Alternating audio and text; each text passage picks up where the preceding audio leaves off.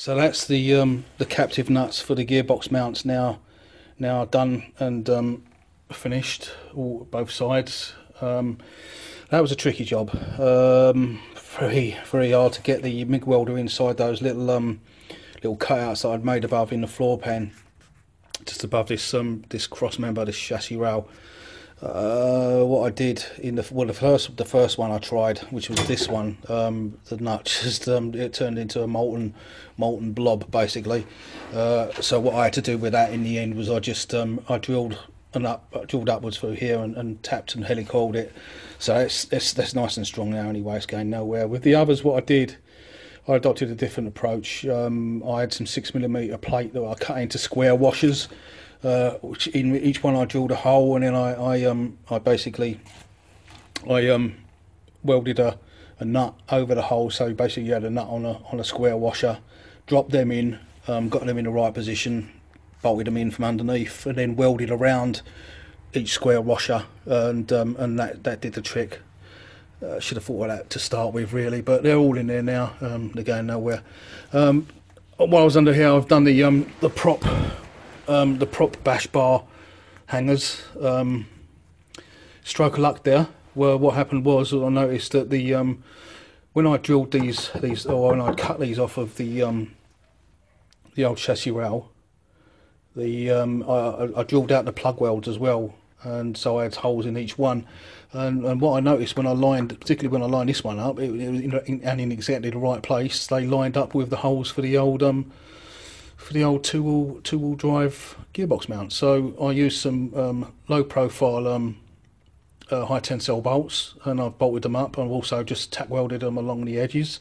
This one here was slightly out of line, so I had to drill it up and put a captive nut behind there, or a nut behind there, and yeah, so they're in place, and like I say, so they're bolted and they're welded on, and yeah, I'm happy with that. They're not going to go anywhere, so that's that job done now. So next up is the mount here that goes along here. There's on a Syncro there's a cross member that goes along here, and basically the lower tank straps bolt up onto it on either side.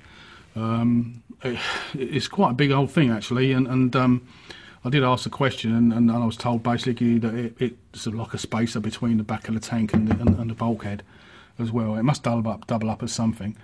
Probably the easiest thing to do is to show you. So this is what's left of the cross member off of the old one. I told you the pan was rusty, didn't I? There's nothing left of that, unfortunately. I can't. There's no point in me drilling that off and taking that off and trying to use that. But I will try to do something along similar lines. But as you can see, this is no use to anyone. This one. What I've seen people do is in various build threads that I've looked at on the internet where they've done these conversions. Different things varying from pieces of box section welded or bolted in, or to the simplest one is probably the most elegant one as well, was just a piece of L section in the right place basically, a bit of right angled L section just to hang the bottom straps off of, one either side. I might do that. It would certainly be the easiest. Failing that, I've got a piece of box section somewhere that I might use if it's long enough. It's not very long, but I think it might just fit this task. And what I might do is just probably weld or bolt it along here, and then hang the lower straps off of it. So we'll see. I'll dig the piece of metal out first and come back and show you what I've done afterwards. It's either that or just a small L bracket either side. You can also see while I'm down here, one of the other things I've done is I've passed through there's the grommet there for the engine wiring loom. It's all down here at the moment. Basically, what I'll do is I've just painted the engine bay, sprayed over it with some chassis enamel, matte black chassis enamel. Once that's dry, then I'll pin or I'll use P-clips and clip up the loom to the various places where it's got to go. So there's the engine bay. Like I say, I've just sprayed it matte black with chassis enamel, and what I'll do is I'll once that's done, like I just said, I'll fit the wiring loom into the various places where it's got to go. There's one plug comes out over there for the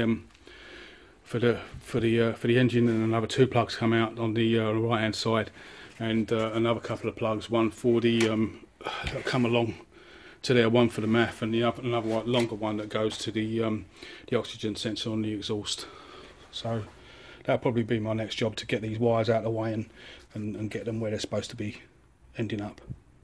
So next time I get the welder out, I'll just pop in here quickly and weld up these sections here that I pulled open to weld in the captive nuts. Finished with them now. There's the ECU. That's probably where I'll leave it there. I've just roughly fixed the board on there for the moment. That was built for me by a guy called Andy at syncrosport.com. Done a really good job, fantastic job. Really pleased with it.